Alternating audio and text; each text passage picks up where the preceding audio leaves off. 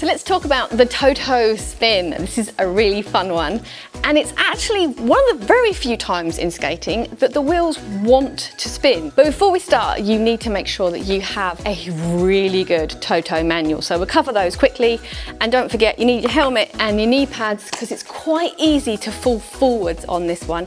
And you also need your, hang on a second. Wrist guards. So I have got an entire video on manuals, link, but I am going to cover just a couple of points. So now I'm going to cover a couple of points. I'm wearing no toe stops. However, you can do this spin with toe stops as well. So it's really, really important to get this toe-toe manual. So for one, you know how far you can balance before you tip onto your toe. And even more importantly, when you've got toe stops in, you need to know how far you can tip forward before your toe stop touches.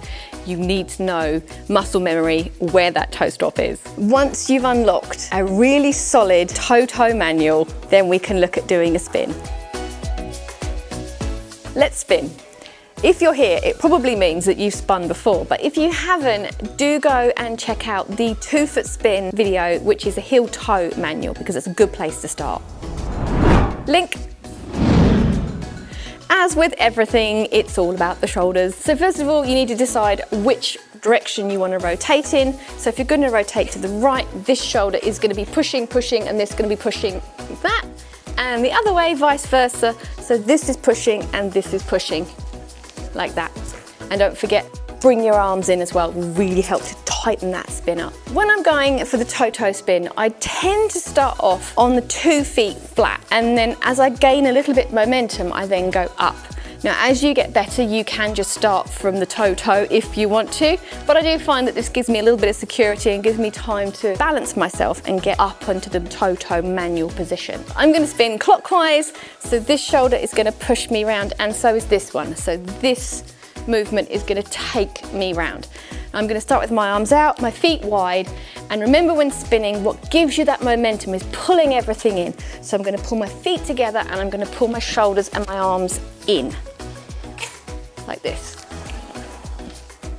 So I normally do about 1 rotation, and then once I start to feel the spin happening, I then go up into the toe-toe position.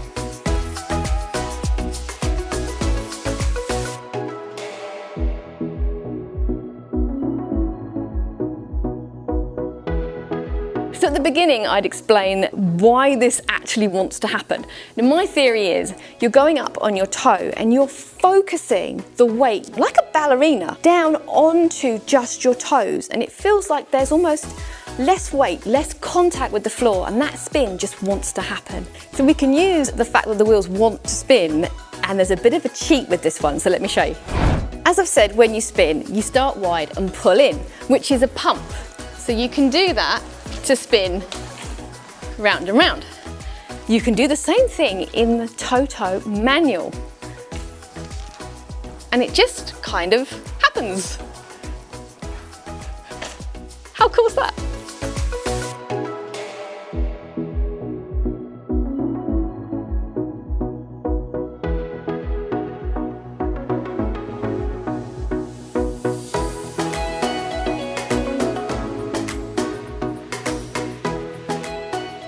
You have to keep a lot of tension in your legs, in your calves, and then I'm balancing with my arms, I'm pushing my shoulders.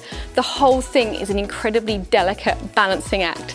So don't get too frustrated with yourself. This takes a lot of confidence and a lot of strength. It will take time to get this.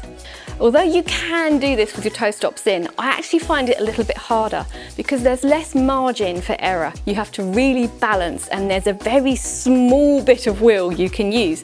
Without the toe stops, you've got a lot more space to maneuver and room to save it.